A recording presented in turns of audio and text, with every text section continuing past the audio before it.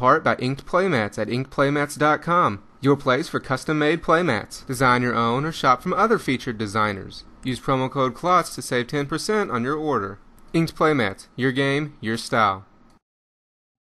To do on their website, and come join us for a fun, friendly F&M environment.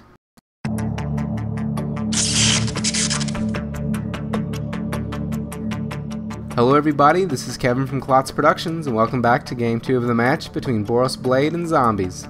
I was on the play for this game and started off by laying down a Plains and casting an Elite Vanguard. Rita then played a Darksix Shores and resolved a Gravecrawler. I played a Ghost Quarter on my turn and then put a Shrine of Burning Rage into play. I then attacked with my Vanguard, which Rita took, going down to 18. She then laid down a Swamp on her turn and attacked with her Gravecrawler, dropping me to 18. Then post-combat, she played a Diregraf Ghoul. I added a counter to my Shrine on my upkeep and then attacked with my Vanguard, dropping Rita to 16. I then went down to 16 myself to cast a Porcelain Legionnaire. Rita played a Drowned Catacomb and then killed my Legionnaire with a Doom Blade. She then attacked with her 2 zombies, dropping me to 12. I added another counter to my Shrine but didn't draw any more lands, so paid another 2 life, going down to 10 to cast another Legionnaire. Rita played a Geralf's Messenger on her turn, dropping me to 8. Then I took my Shrine up to 3 counters and put a Mountain into play. Rita attacked with her team on the next turn.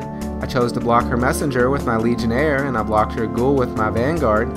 I then killed her Gravecrawler with an Incinerate, and then when her Messenger came back, I went down to 6 life. In post-combat, Rita used a Geth's Verdict to make me sacrifice my Legionnaire and dropped me down to 5. She then replayed her Gravecrawler from the graveyard. I laid down an Isolated Chapel on my next turn and put a Hero of Bladehold into play. Rita then attacked with both of her creatures, so I chose to trade the Bladehold with her Messenger and then took 2 from the Gravecrawler, going down to 3. I played a Chandra's Phoenix on my next turn, but chose not to attack with it. Then Rita attacked with her Gravecrawler again, which I traded for with my Phoenix. She then played a second Gravecrawler and then played the first one from her graveyard again. I then took my Shrine up to 8 counters, but just passed my next turn. Then Rita attacked with both of her Gravecrawlers, so I killed one with an Incinerate and then took the other 2, going down to 1 life.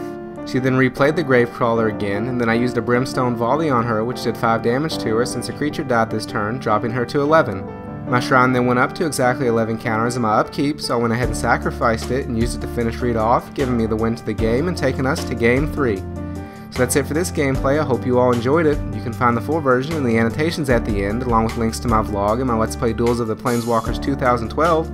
If you like this or any other video, be sure to give it a thumbs up and add it to your favorites, then subscribe to be notified when more videos are online.